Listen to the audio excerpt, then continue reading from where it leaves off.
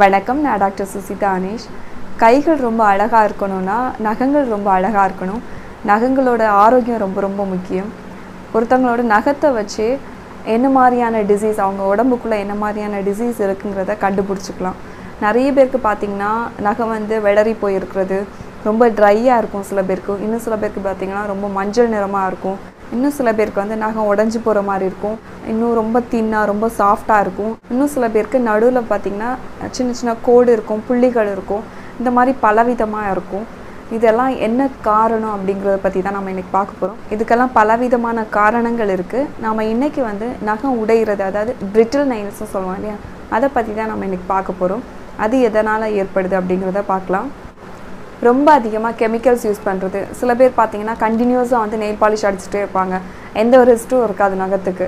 அதே மாதிரி nail polish remover use பண்ணுவாங்க. இதிலலாம் அசிட்டோன் அதிகமாக இருக்குது. ஸோ இது நகத்துக்கு கெடுதலை உண்டு பண்ணுது. ஸோ இந்த மாதிரி யூஸ் பண்ணுறது ஒரு பக்கம். அதே மாதிரி தண்ணியில் அதிகமாக வேலை செய்கிறவங்க, இப்போ தண்ணி ரொம்ப அதிகமாக யூஸ் பண்ணிகிட்டே இருப்பாங்க.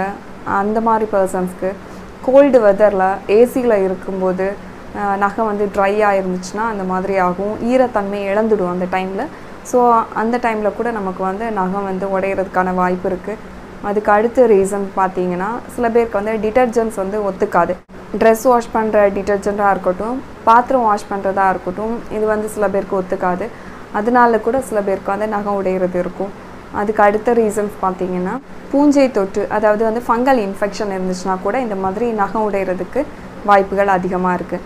ரொம்ப ரேரான ரீசன்ஸ் என்னென்னு பார்த்திங்கன்னா, அனீமியா இருந்துச்சுன்னா, அதாவது இரத்த சோகைன்னு சொல்லுவோம் இல்லையா, அந்த மாதிரி அனீமியா இருந்துச்சுன்னா, ஹைப்போதைராய்டிசம் இல்லது ஹைப்பர் தைராய்டிசம் அந்த மாதிரி இருந்துச்சுன்னா கூட நமக்கு நகம் உடையிறதுக்கான வாய்ப்புகள் இருக்குது. அதே மாதிரி டயபெட்டிஸ் இருந்துச்சுன்னா அந்த மாதிரி இருக்குது. அதே மாதிரி அயன் சத்து குறைபாடு, புரோட்டீன் சத்து குறைபாடு, கால்சியம் சத்து குறைபாடுனாலே கூட நமக்கு நகம் உடையிறதுக்கான வாய்ப்புகள் ரொம்பவே அதிகமாக இருக்குது. அதே மாதிரி நகங்களுக்கு அடியில் பிளட் சர்க்குலேஷன் ஒழுங்காக இல்லாமல் இருக்கும்போது கூட நமக்கு நகங்கள் உடையிறதுக்கான வாய்ப்புகள் அதிகமாக இருக்குது. நம்ம உடம்பில் ஸ்கின், ஹேர்ஸ்லாம் எவ்வளோ இம்பார்ட்டண்ட்டோ அதே மாதிரி தான் நெயில்ஸும் ரொம்ப இம்பார்ட்டன்ட்.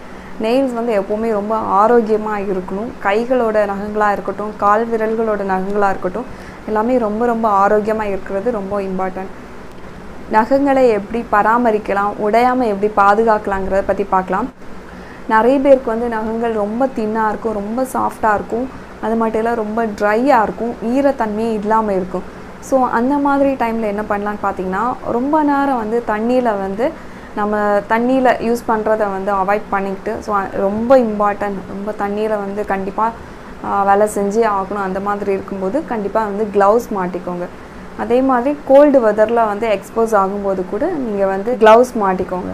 எப்போவுமே நம்ம குளிக்கிறதுக்கு முன்னாடியும் சரி, எப்போ நீங்கள் ஃப்ரீயாக இருக்கீங்களோ அந்த டைம்லலாம் என்ன பண்ணணும்னு பார்த்தீங்கன்னா, ஆயில் வச்சு கொஞ்சமாவது நகங்களை சுற்றியும் சரி, நகங்களுக்கு மேலே மசாஜ் கொடுக்கணும்.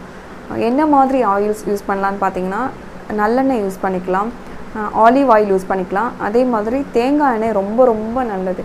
தேங்காய் எண்ணெயை லைட்டாக சூடு பண்ணி அதில் 1 டேபிள் ஸ்பூன் அளவு லெமன் ஜூஸ் விட்டு அதை நல்லா மிக்ஸ் பண்ணிக்கிட்டு அந்த ஆயில் வச்சு நகங்களையும் சரி, நகங்களை சுற்றி அந்த விரல்கள் ஃபுல்லாகவே மசாஜ் பண்ணி விடணும்.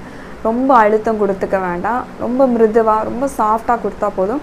5லேருந்து 10 நிமிஷம் அந்த மாதிரி கொடுத்துக்கிட்டா போதும். கை விரலில் இருக்கிற நகங்களுக்கும் சரி, காலில் இருக்கிற நகங்களுக்கும் சரி, இந்த மாதிரி மசாஜ் பண்ணிக்கிட்டு இருந்தால் போதும். தினமும் இந்த மாதிரி பண்ணிட்டு வரும்போது நகங்கள் ரொம்ப ஸ்ட்ராங்காக, ரொம்ப ஹெல்தி ஆகுது. அதே மாதிரி தேங்காய் எண்ணெயில் மருதாணி இலை போட்டு காய்ச்சி அந்த எண்ணெயை கூட நீங்கள் யூஸ் பண்ணிக்கலாம். இதே மாதிரி தான், சேம் ப்ராசஸ் தான். கையில் இருக்க நகங்கள்லாம் சுற்றி நீங்கள் 5லேருந்து 10 நிமிஷம் வரைக்கும் ரொம்ப சாஃப்டாக, ரொம்ப மிருதுவாக மசாஜ் பண்ணிக்கோங்க. கால்களுக்கும் இதே மாதிரியே பண்ணிட்டு வாங்க. சப்போஸ் நைட்டு தான் எங்களுக்கு பண்ண முடியும், நைட்டு தான் டைம் இருக்குது அப்படின்னு இருக்கிறவங்க நைட்டும் தாராளமாக பண்ணிக்கலாம். இதே மாதிரி 5லேருந்து 10 நிமிஷம் மசாஜ் பண்ணிக்கிட்டு ஒரு துணியை வச்சு தொடச்சிருங்க.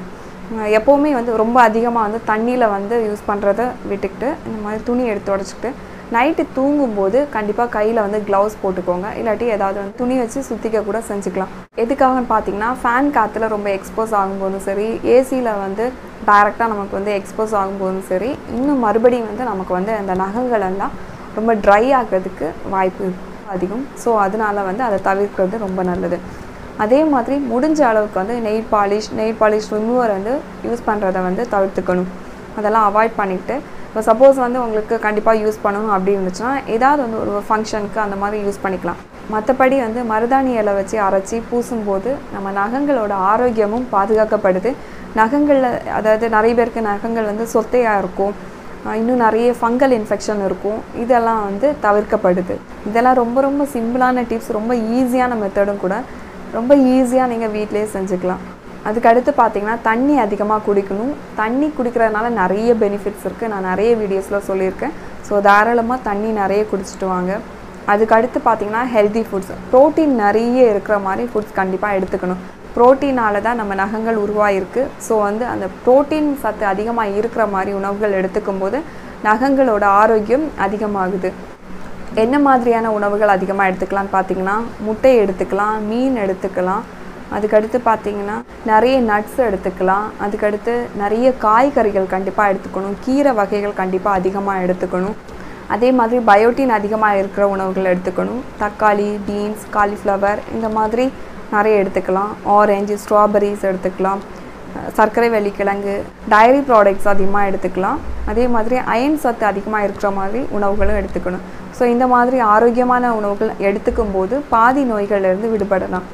அதுக்கடுத்து முக்கியமாக பார்த்திங்கன்னா இன்னும் சில பேருக்கு வந்து இன்டைஜஷனால் கூட ஏற்படும்.